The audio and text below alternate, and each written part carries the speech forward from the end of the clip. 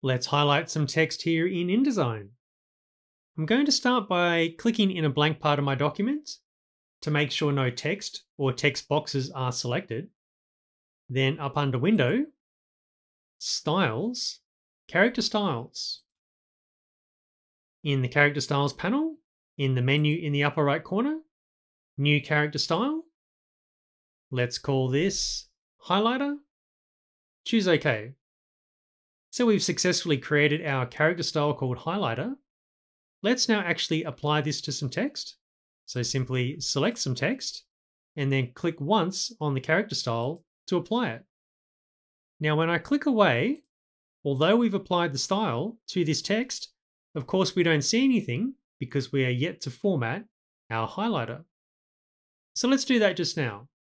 So right mouse click on our new style, edit highlighter, and make sure your preview is turned on. And then let's come down to Underline Options. Yes, I did say underline. Now, Underline On, let's turn that on, and we can finally see a change just out here.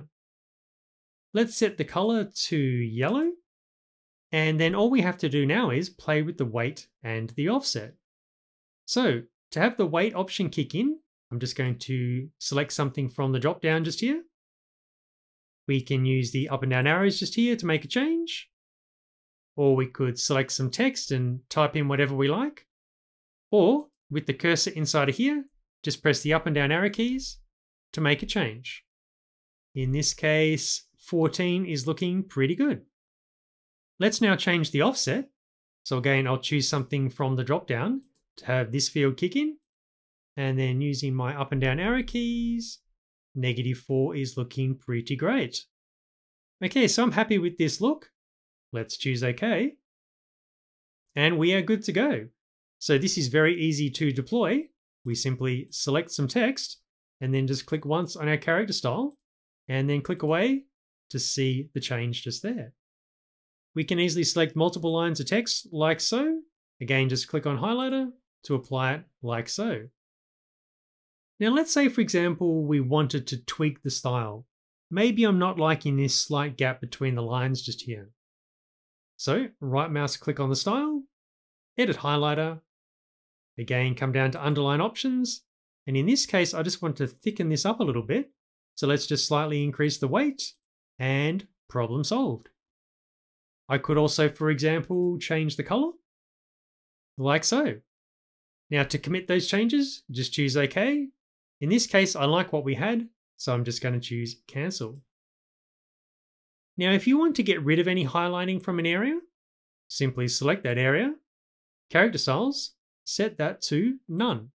Click away, and sure enough, that styling has been removed.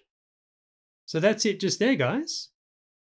Now for the InDesign geeks amongst you, that wasn't an insult, I consider myself one.